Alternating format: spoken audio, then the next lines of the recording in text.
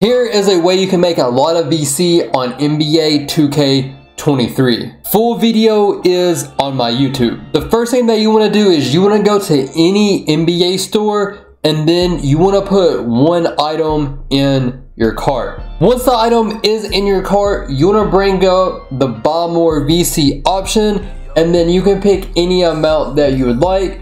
I'd recommend only doing the 5K VC because you don't want to get banned while you do this glitch. After you pick the VC amount that you want to go ahead and select on that VC amount and then you immediately want to back out and you will get this message that says transaction canceled. Next, you want to join somebody that's in the neighborhood, whether they're on your friends list or from the community tab.